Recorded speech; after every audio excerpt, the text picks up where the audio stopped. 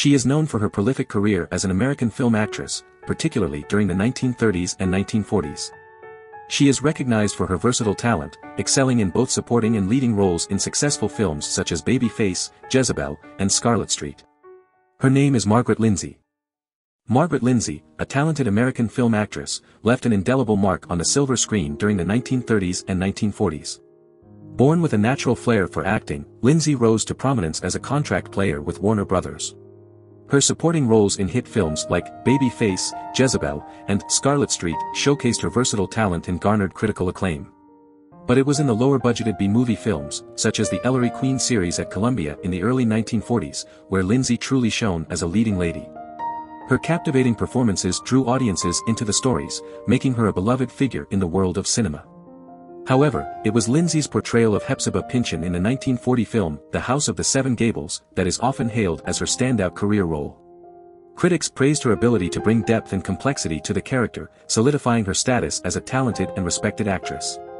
Margaret Lindsay's impact and legacy in the film industry continue to inspire aspiring actors and actresses to this day.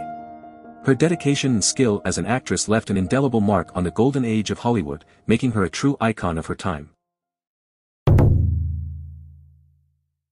Margaret Lindsay, born and raised in the United States, had a natural talent for acting. After attending the American Academy of Dramatic Arts in New York, she decided to broaden her horizons and make her stage debut in England. It was there that she honed her skills and developed a convincing English accent, often leading people to mistake her for being British. Impressing Universal Studios with her talent, Lindsay was signed for their 1932 film, The Old Dark House. However, upon her return to Hollywood, she discovered that another actress had been cast in her role.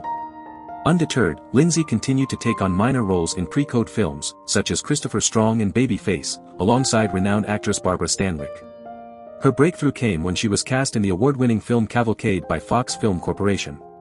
Lindsay played the role of Edith Harris, a doomed English bride on the ill-fated Titanic. To secure the role, Lindsay went to great lengths, creating an elaborate backstory that portrayed her as a British-born daughter of a London broker. Her dedication paid off, and her performance in Cavalcade earned her a contract with Warner Brothers. At Warner Brothers, Lindsay became a reliable supporting player, working with some of the biggest names in Hollywood, including James Cagney, Bette Davis, and Paul Muni. She starred alongside Cagney in 4 films, including Frisco Kid and G-Men, and appeared alongside Davis in Fog Over Frisco, Dangerous, Bordertown, and Jezebel. One of Lindsay's notable leading roles at Warner Brothers was in the comedy film The Law in Her Hands. In this male-dominated genre, Lindsay played a mob lawyer, offering a refreshing and unique portrayal of a female character in the legal profession. However, due to the implementation of the Motion Picture Production Code, the film had to adopt a more conservative approach to gender roles, contrasting with the more liberated portrayals of women in the pre-code era. Margaret Lindsay's career in the 1930s showcased her versatility and talent as an actress.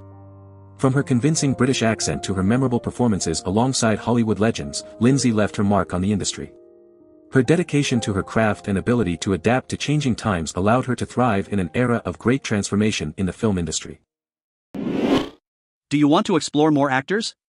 Who do you want to see featured next? Subscribe and leave a comment below to let me know. I'll see you in the next video.